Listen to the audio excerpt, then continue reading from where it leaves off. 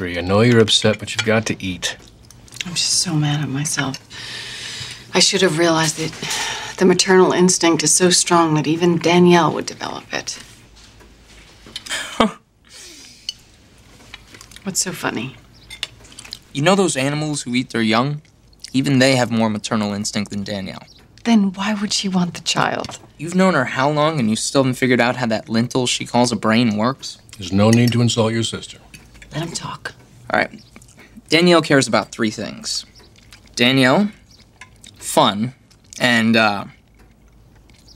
wait, I was wrong. It's just 2.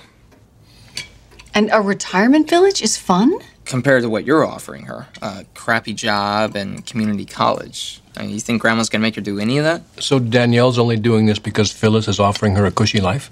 Yep. If you want that baby, you're gonna have to outbid Grandma.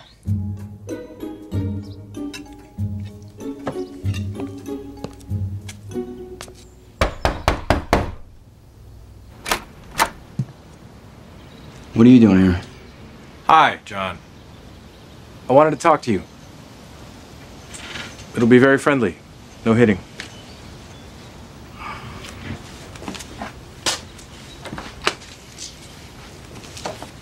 What's up? This is gonna sound weird, but I've been doing some thinking lately. And, well, I've decided that it's time for me to forgive you. For sleeping with my wife. You know, I didn't just sleep with Gabby. I fell in love with her. I forgive you for that, too. Why are you doing this? You in some kind of 12-step program? Let's just say I've recently learned how loving someone makes you forget the difference between right and wrong.